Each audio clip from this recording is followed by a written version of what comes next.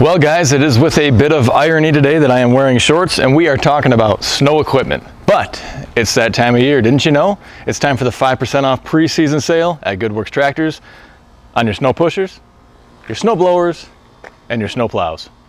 I've been doing this for several years now. It's proved to be a pretty big hit. You know, you get your order in now, get 5% off, get a deposit on whatever you want, okay? Your entire order. So if you want to order a quick hitch or a set of pallet forks or a grapple or whatever else you want to order at the same time as your piece of snow equipment, you get 5% off that entire order on orders placed by August 31st, okay? I put in my big order at that point. They come in typically around the end of October, beginning of November, right around that time frame.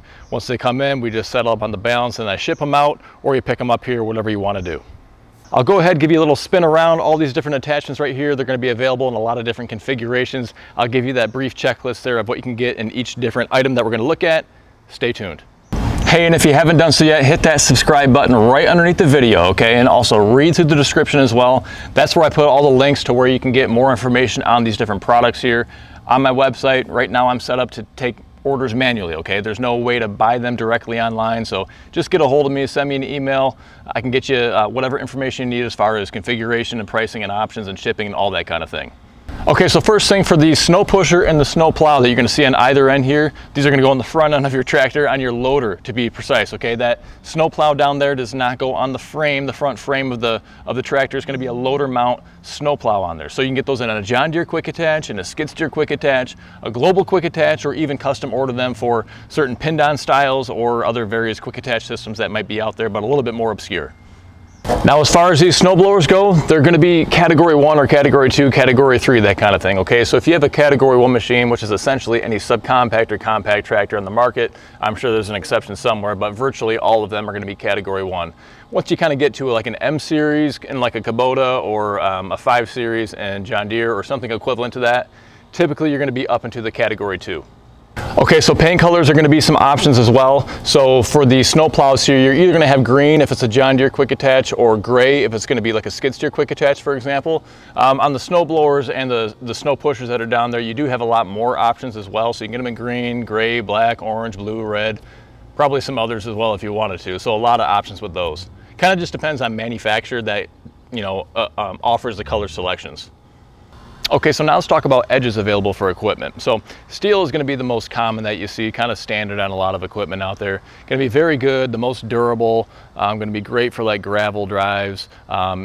Most of this equipment is going to come with skid shoes or skid runners so that you can raise up that cutting edge, that steel cutting edge off the ground just a smidge, you know, so you're not either scraping up your asphalt or your concrete if you have a paved driveway, or you're not carrying away all the gravel and stone if you have a crushed stone driveway. So the other option that's common for the snow pushers and for the snow pushers and for the snow plows is going to be rubber, okay? And so these rubber edges are going to be great for making that solid contact on your paved surfaces, all right? They're not going to cut through packed snow and ice like a steel edge is going to do, but they are going to last a very long time. So they're quite durable. They're going to be more protective of those more delicate surfaces.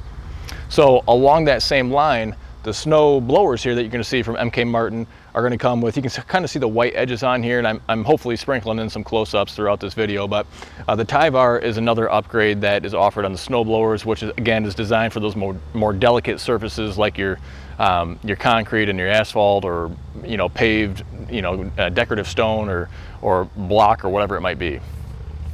Okay, so a little bit more detail on the snow blowers here. You're going to be able to get both a pull type or a traditional drive backwards style of 3-point snow blower. Again, these go on the back of the tractor, and what you're staring at here, you can see the 3-point hitch is actually mounted up front.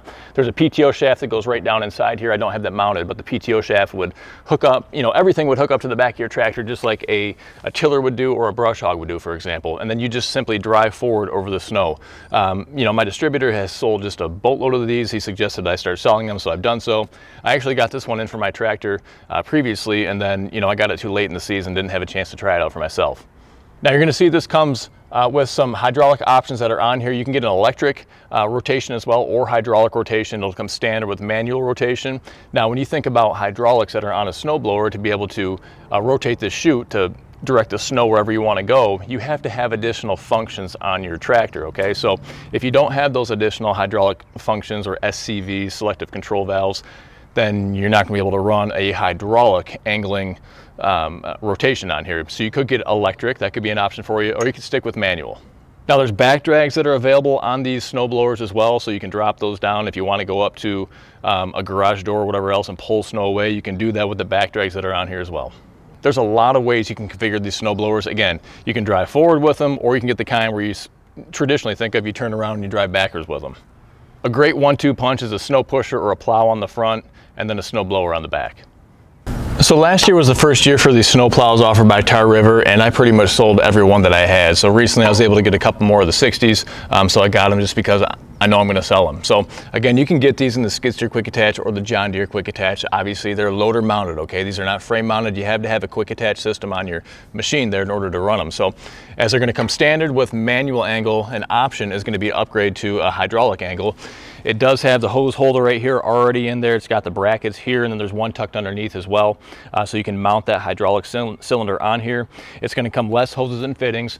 Reason for that, and a lot of manufacturers do that, is because every tractor configuration is different with the fittings that are on there and with the length of hose that's required. So you're going to see most manufacturers out there don't include hoses and fittings, but it's something to keep in mind because it is typically an additional cost above and beyond what you're looking at here, the snow plow, and then if you get the optional hydraulic angling kit.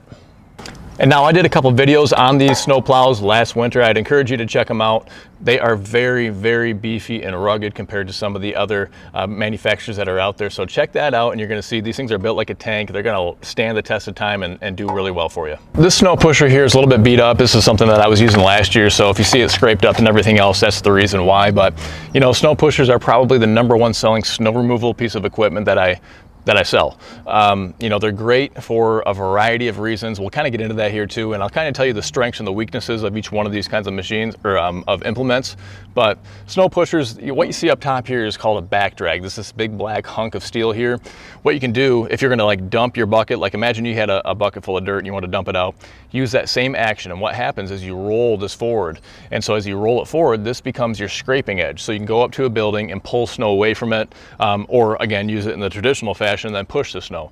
They are a great design. You're just going to see that there's no corner supports in here that are going to trap snow. It's not a flat back, it's a radius back to help that snow roll forward and release and stay where you want it to. The back drags fully enclose the top instead of a thin 3 or 4 inch strip like a lot of the manufacturers have out there. They're just a really well-built piece of equipment. I sell an absolute boatload of these things. One of the great things that they did a year or two ago is they went from a welded on bracket here to a bolt on bracket, and so that's already proven its value in the last year or so, whatever it's been. In fact, I just had a gentleman today who had ordered one of these last year, the year before, and I think he had a John Deere quick attach and he just got a skid steer, wants to put a skid steer quick attach on there. So all you have to do is just order the replacement plate back here instead of getting a whole new pusher to fit that machine. Again, I've done a lot of videos on all sorts of details and the strengths and the weaknesses about these. So I'll briefly go over those now. That way you kind of have it all in one place. But check out that playlist on my YouTube channel about the snow removal equipment. So snow pushers are going to be the simplest design, okay? There's no additional hydraulic to deal with. There's no additional electric to deal with. You just simply put it on like you would your bucket and away you go. So they're great for a trace amount of snow. They're great for, you know, 16 inches of snow, okay? So they're good for everything in between, whether it's that light fluffy stuff or the wet heavy stuff. You know, with the back drag on here, you can get into all those little nooks and crannies and push the snow and move it wherever you want to. These things aren't designed to scoop snow at all. They're just designed to push snow, you know, so you're not going to throw snow with it like you're a snow blower. So it's going to have limitations. You got to have somewhere to push all this snow. So think ahead when you're going ahead, when you're getting ready for your snow removal in the beginning of the year. Have that plan in place on where you can push all that snow. That way you don't block yourself up front and not have a place to push it later on in the season. So snow blowers here really excel at that deep snow, okay? So not so good for an inch or two. You kind of have to treat it like a snow pusher for those small snowfalls, and then once you start to get a larger volume of it, then it'll really work well. So when you have deeper snows, snow blowers are going to be fantastic for that. They're going to make quick work of it. They're going to shoot that snow a mile away wherever you want it. They're not ideal for those lighter, fluffier snows. They're going to have those strengths and weaknesses there, but something to be said with quickly clearing that snow and kind of spraying it all out. No mounds to worry about. It's just going to scatter it all over there. You can shoot it wherever you want. So snow plows are going to be great as well. The downside for me with the snow plow is they do stick out the farthest from the machine, and I feel like you lose a little bit of control the further out that you go, but a lot of folks are really familiar and very comfortable with snow plows, so I understand why they are a popular option.